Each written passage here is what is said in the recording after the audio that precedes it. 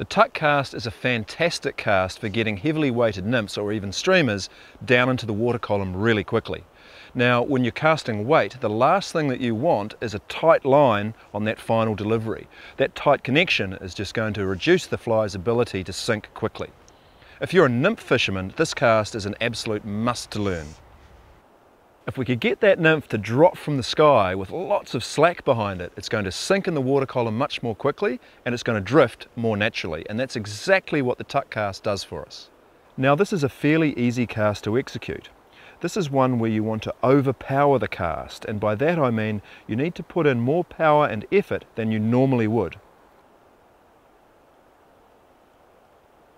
After making a fairly low back cast and a high forward cast, stop the cast high and aggressively, and even a little earlier than you normally would.